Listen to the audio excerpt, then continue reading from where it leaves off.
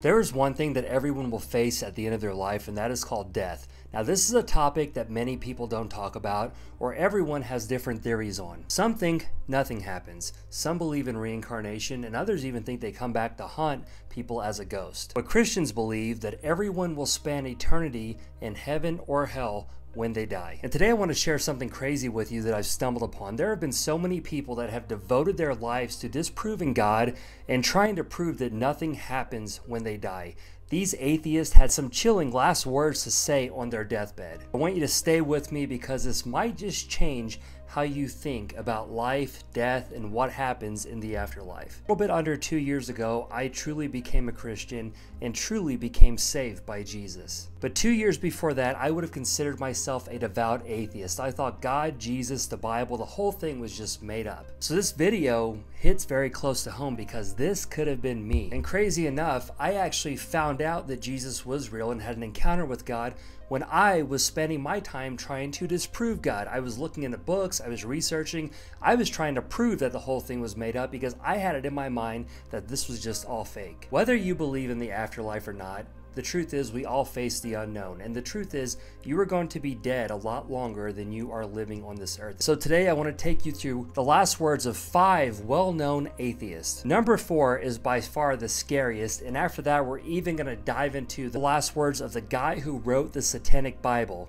Yeah, a devil worshiper. So let's dive in. Number 1, Caesar Borgia, a powerful Italian nobleman who built his life on self-reliance and materialistic possessions. But on his deathbed, his final words were terrifying. He said, "While I lived, I provided for everything but death. Now I must die, and I am unprepared to die." Think about this. The most successful people that have all the accolades, all the materialistic possessions, and all the wealth are terrified when they don't have Jesus as their savior. Number 2, Sir Thomas Scott. Now this name might sound familiar if you look in any history book. He was a famous atheist who served the Chancellor of England. Now he spent his whole life being a devout atheist, believing that God was just made up. But listen to his last words. "Until this moment, I thought there was neither God nor hell. Now I know they are real, and I feel both of them, and I am doomed to perdition." I wonder what he saw in his final moments that made him believe that God and hell was real. Number 3, this is a name that you've all probably heard, Voltaire. Famous French writer and philosopher,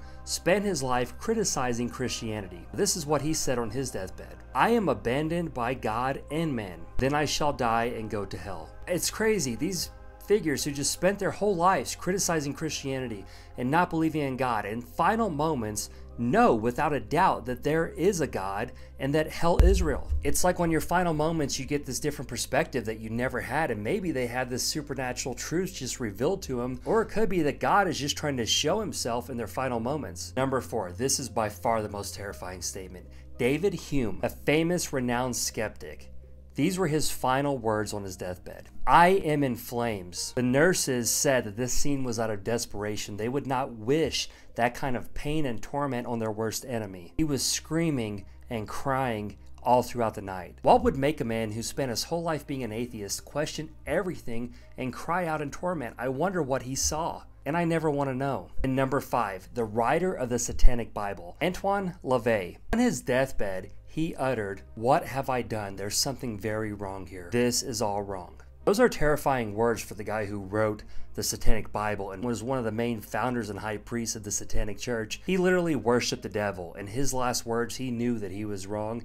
And some witnesses even say that he proclaimed Jesus as Lord and he called the devil a liar. I'm not just making this video to scare you, but I'm just trying to highlight something that is a very real truth. We all face death. Whether you live to be 90 years, 100 years, or die prematurely. My father died when I was 10. He was 32 in a car accident, fully healthy, did not plan on dying the day that he did. And while this can be a scary thought, it doesn't have to be. And here's what I want to encourage you to do. Do what I did. Don't just take my word for any of this. Look into the Bible for yourself. See, cry out to God. Be honest with yourself so you can truly be honest with him. Tell him if you don't believe.